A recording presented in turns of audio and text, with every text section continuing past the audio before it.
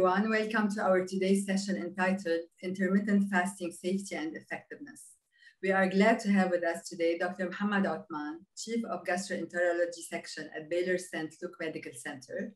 Dr. Othman is American Board Certified in Internal Medicine and Gastroenterology. So we know that fasting is often associated with the season of Lent for Christians and the season of Ramadan for Muslims. And it's primarily partaken for spiritual purposes. But we know that fasting has also a great effect on one's physical health.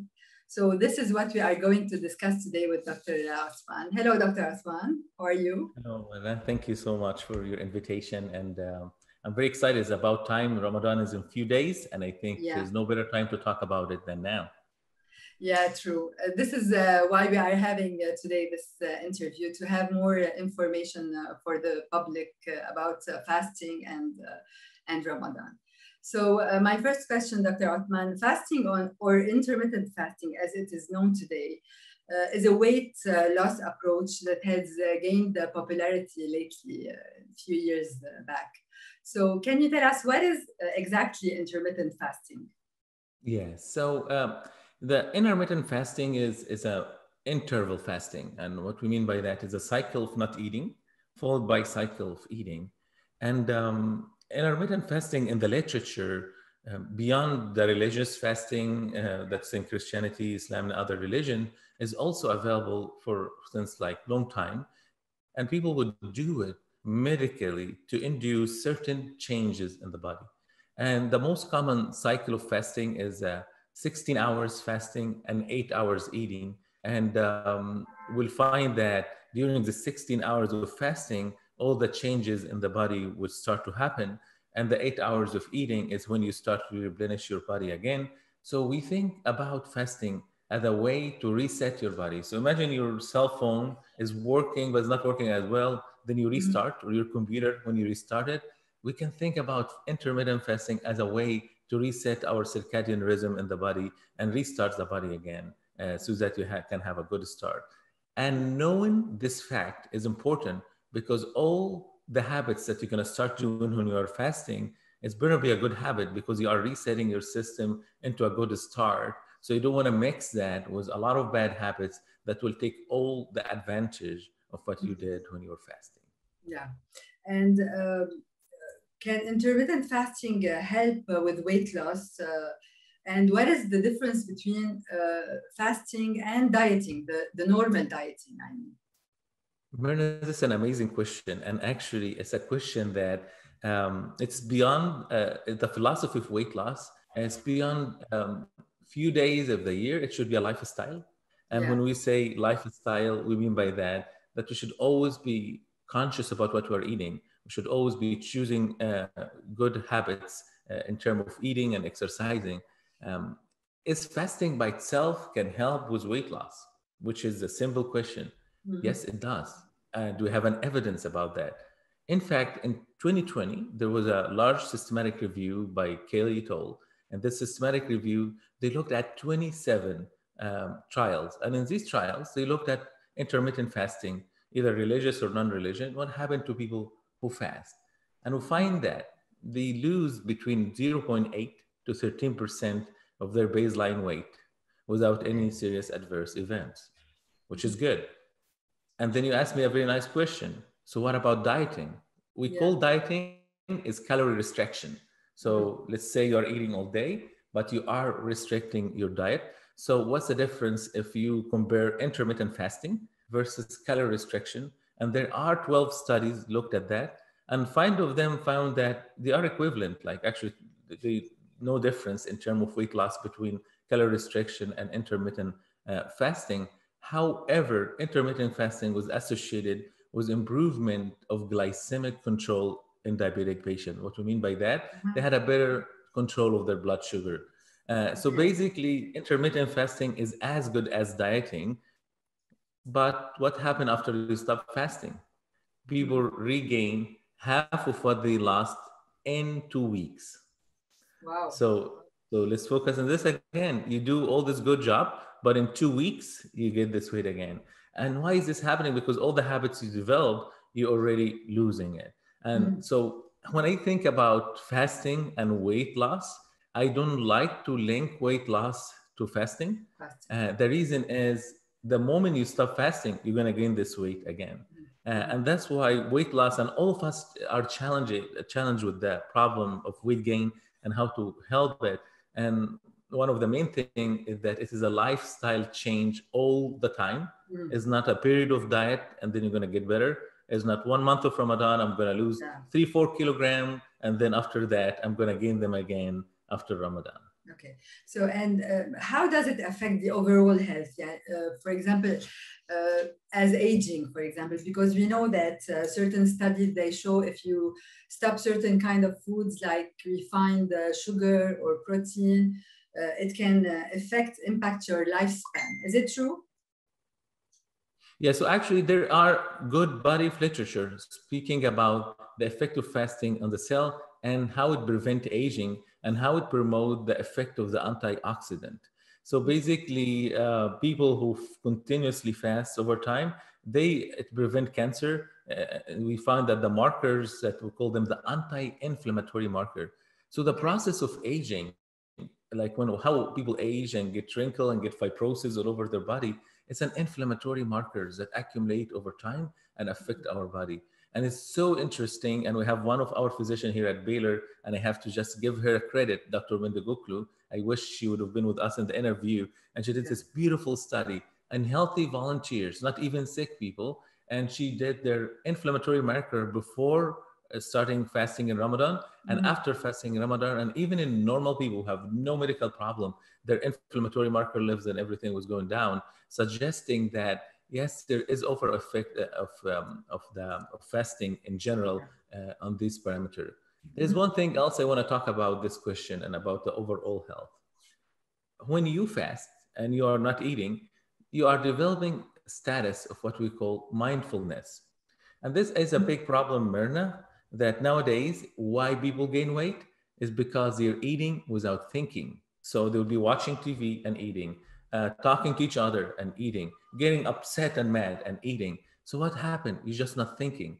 Fasting constantly remind you that you cannot eat, you cannot eat, you cannot eat. So the moment you eat, you start thinking about it and you start thinking about what you're going to eat. So you should use that so that at the time when you come to the breakfast, you choose a very healthy choices and use your mind to choose what's the best for me and use it. So mindfulness was also one of the most important benefits of fasting that is overlooked and people don't talk about it as much. And so you can, mindfulness also, you enjoy food more than you used to in general. Exactly. Yes. So, doctor, can people with chronic diseases fast? Is it safe for them to fast? Or are there any limitations for chronic disease patients? Right, Myrna, your questions are amazing, but each one of them are harder than the previous one. So I'll try to summarize this one. It depends on the chronic disease, maybe. Yeah, depends on the chronic disease, depends on the patient, but I want to give a slight guidelines because there are guidelines for that. So in general, we know that fasting improves certain condition, but there is certain things that could get worse if you fast, and if you have that, you should not fast.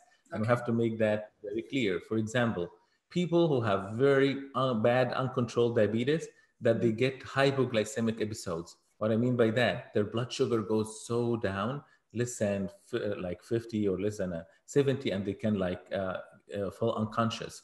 If you are taking insulin in large doses and your blood sugar is not controlled, then maybe it's not a good idea to fast. But if you insist in fasting, then you will have to have a good diet plan, have to have a good dietitian and good endocrinologist, and measure your blood sugar constantly. People with severe kidney disease, that dehydration will cause problem. People who have renal stone, that he just had 2 renal stone removed, Ramadan is starting, you need to drink a lot of water to get the stone out. If you fast and you dehydrate yourself, it will become a problem.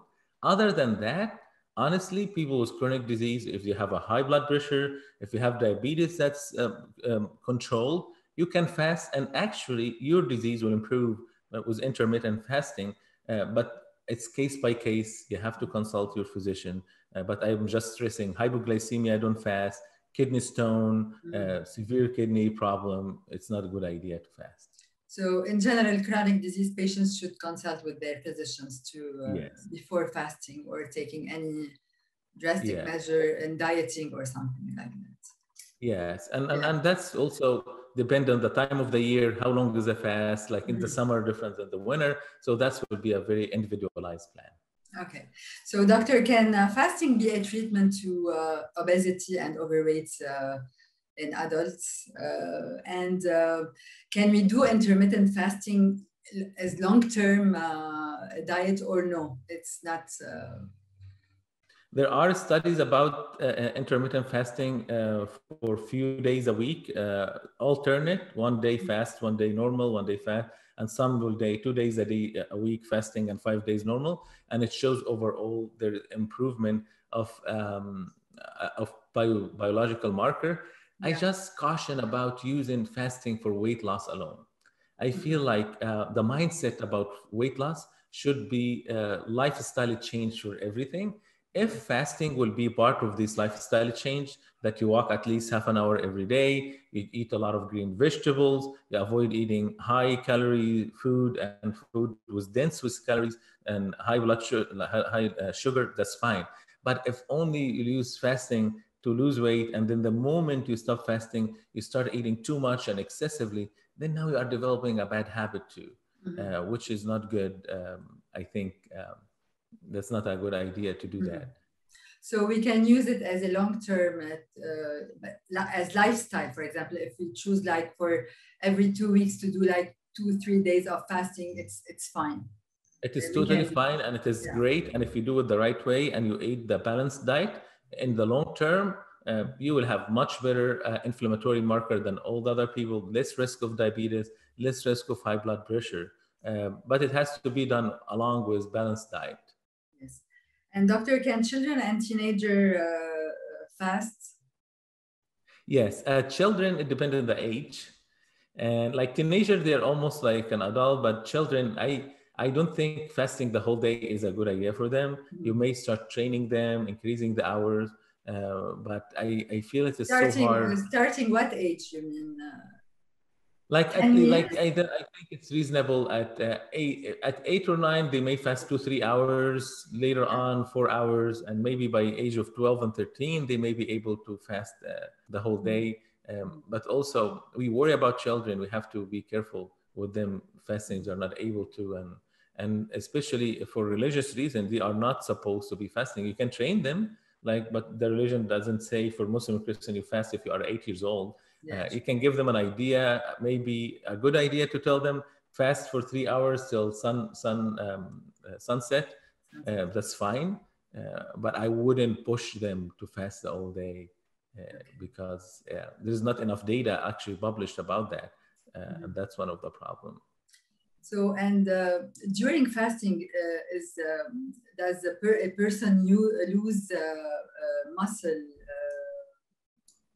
It causes loss, Yes, muscle so loss. I see, mean, and it they can have lack of energy also. And what do you advise people to keep their energy level high? Should they yeah, take vitamins, supplements, or what that's good. should they do? So let's think about what are the side effects. Like we're talking about the benefit of fasting, but there must be other things that fasting can cause. Yeah. And because also it is not natural not to eat all the time.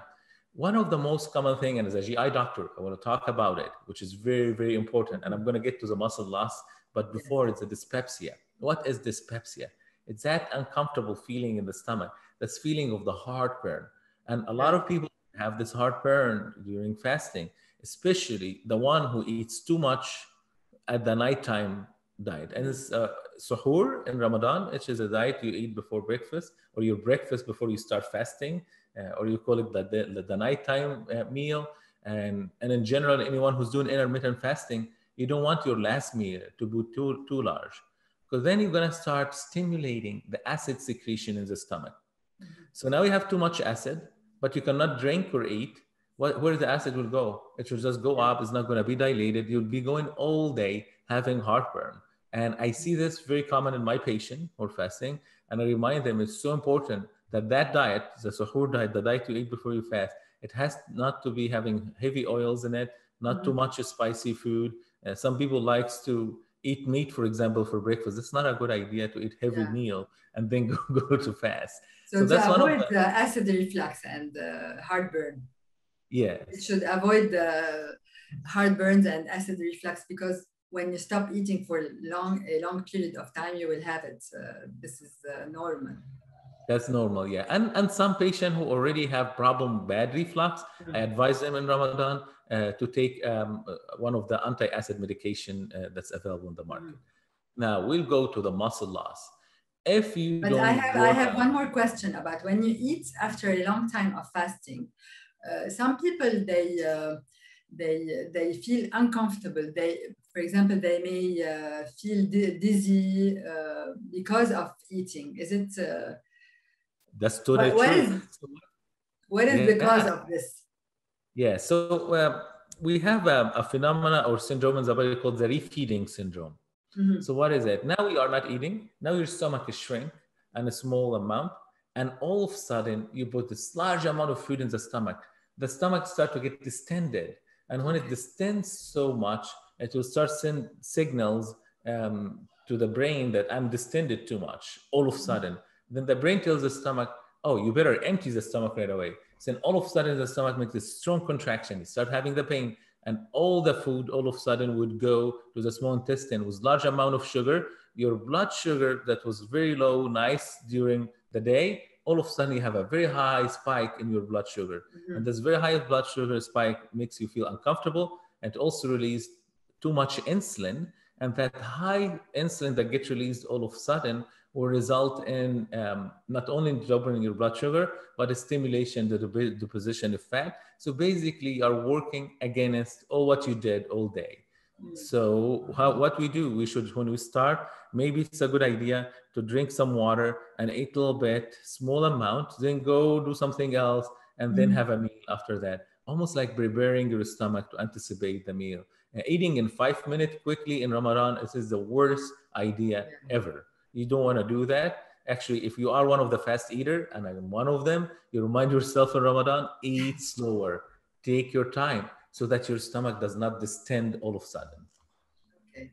So these are one of the safety measures someone should take before during Yes. fasting. Is there anything else that people should do also as safety measures So not I to? want to Yeah, I want to talk about the relationship of Ramadan fatigue and muscle loss because Mm. for a lot of people who are exercising every day, now Ramadan is coming. What I'm going to do?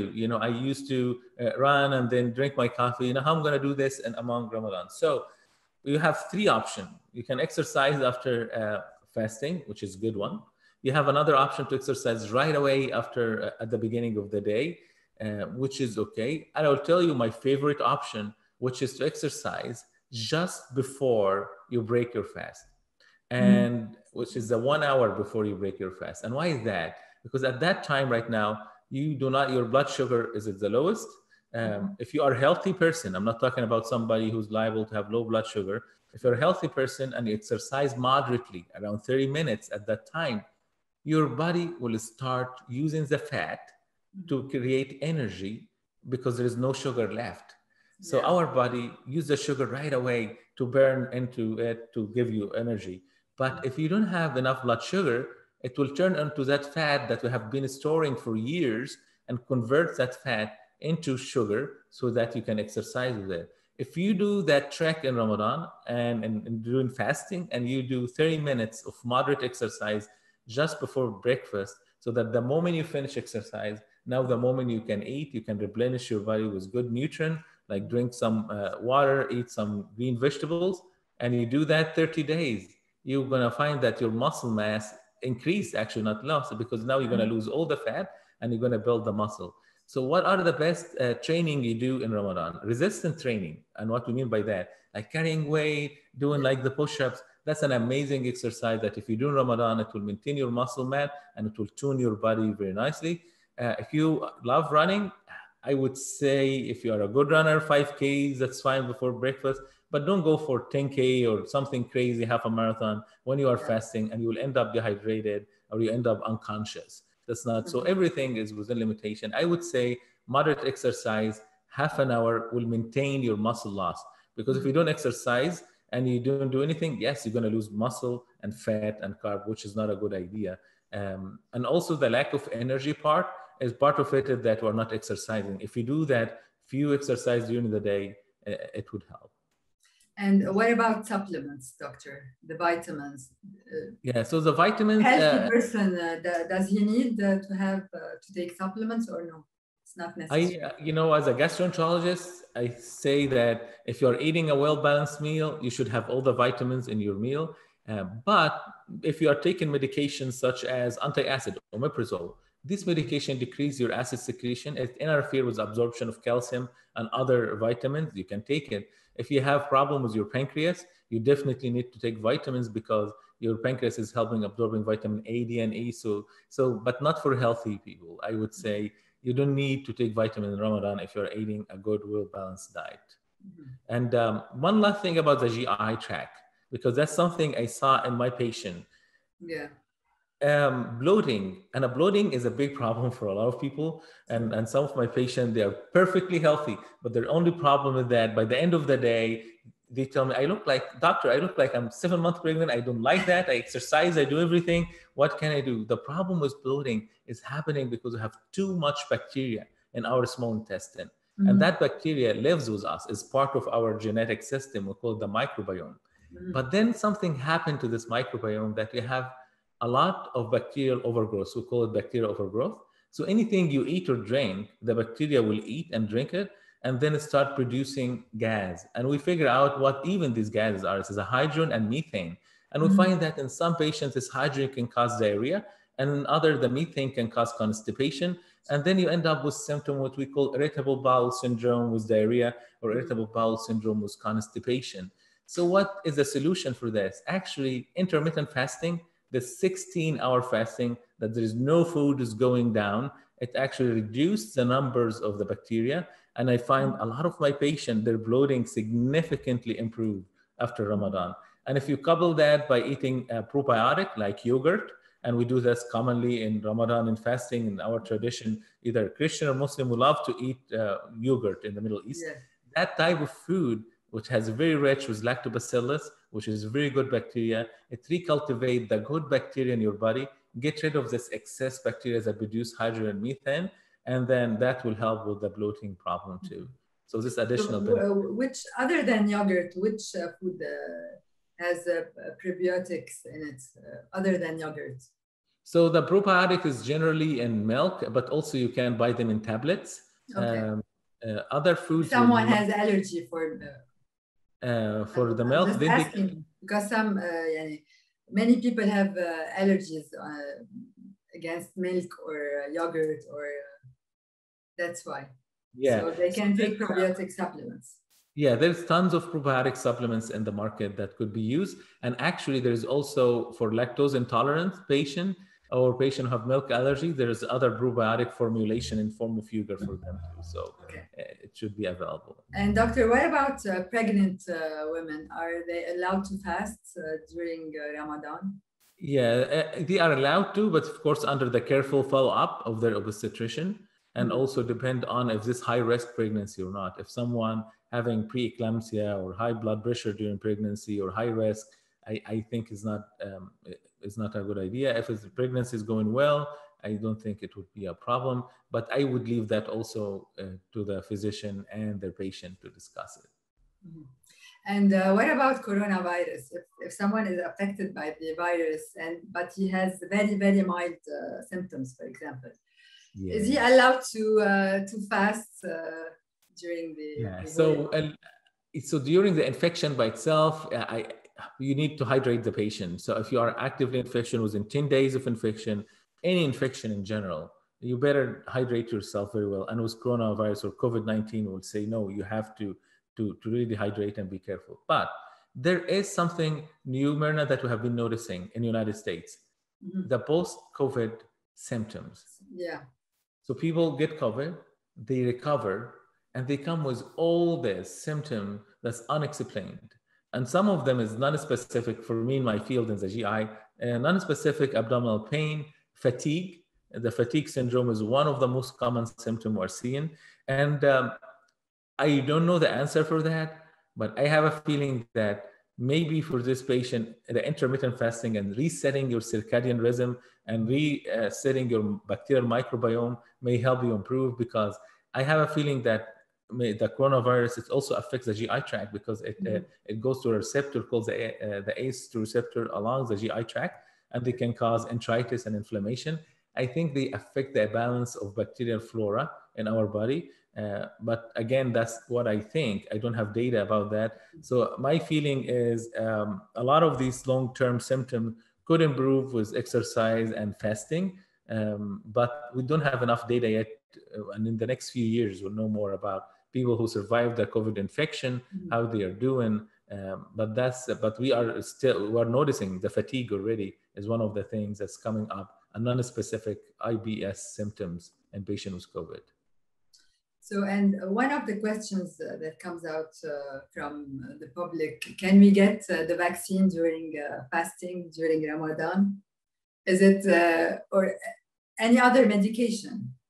Yes, you can get the vaccine during Ramadan, and most of these vaccination is almost intramuscular, so it should not interfere with fasting. The question would be, what if I get a reaction? Yes. Because you could get reaction. And I myself, in my second dose, I felt like tired, fatigued a little bit. Yeah. I had to get well hydrated. You can get fever, you can have fever. Yeah, which is, by the way, people think about that as bad. That's not bad. Actually, this means that your body is working and training itself and getting ready to fight the infection. Mm-hmm. And I think in this situation, if you develop any side effect of vaccine, it is okay not to fast, and it's okay to take this day rest, and hydration is the secret. You want to be well hydrated in terms of you get infection. But in general, I think it will be tolerable during fasting, and it shouldn't be a problem. Okay. So, Doctor, thank you very much for your time. I hope we gave people some useful information, especially before the season of Ramadan. Thank you very much. Would you like to add anything? No, I would like to tell you thank you for all these wonderful and amazing questions. I really enjoyed this interview. Yeah, me too. Yeah, thanks. Take care. So we'll see you. Hopefully, we'll see you again in another interview. And have a nice day. Thank you very much. Bye.